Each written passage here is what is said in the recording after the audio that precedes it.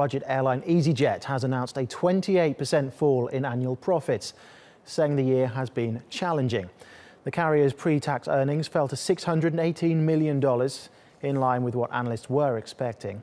easyjet says the falling British pound and air traffic control strikes have affected revenues, but it wasn't all bad news. Passenger numbers rose by 6% to 73 million. Well, for more on this, Fabrizio Poli joins us now live from Manchester. He's a managing partner at Tyrus Wing's aircraft trading company in the UK. Fabrizio, thank you very much for talking to us. So easyjet's blaming the decline in the value of sterling combined with air traffic control strikes for its decline in profits. But the uncertainty over Brexit is going to continue for some time. So how does easyjet turn this around? Well, I mean, I think we look at the easyjet figures. We need to look at their closest competitors' figures as well, which is Ryanair. And Ryanair's profits are only down 5%. So, yes, easyjet do fly to places like Egypt and Turkey, which have been hit by terrorist attacks. So, yes, they're going to obviously be affected by the fact that they won't have that many passengers flying to those destinations, while Ryanair doesn't fly to those destinations.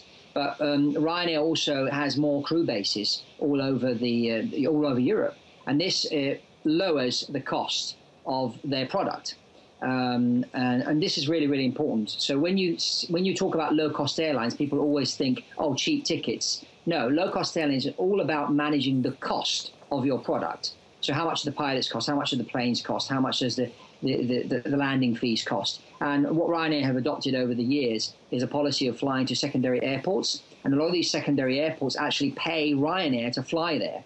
While easyjet have always adopted the policy of going to the main airports. And so the problems with main airports is you get delays. It costs more to operate from those airports, while Ryanair are actually operating at a lower cost.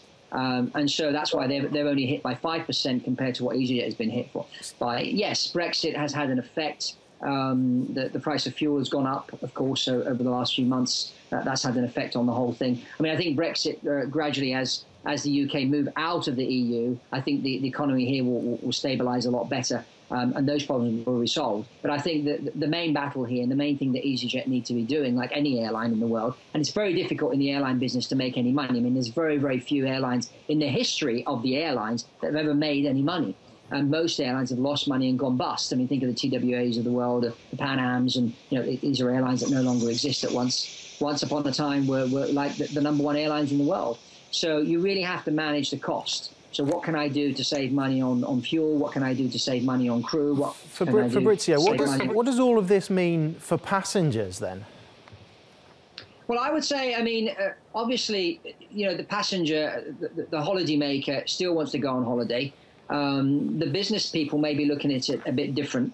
Because they don't want to risk their people, going to places in the world where bombs go off and people die, and terrorism, which unfortunately is on the increase, and it's going to increase even more as we go ahead in the next few years. And this is why we have seen here at Tyrus Wings a surge in private jet travel. I mean, over the last 12 months, the private jet chartering has gone up 20%. More and more people are looking at buying their own aircraft, but that's obviously not for everybody. But if we talk about the everyday holiday maker and that, I mean, I'd say yes, look carefully at who you're going to be traveling with. Is that going to affect them? Maybe with pricing and that. But today we've got the internet, this beautiful technology where we can shop around and shop around and shop around and then make our decision and compare the different airlines to each other. So I would say to anybody that's watching, shop around before you make your decision which airline you're going to use for your holidays.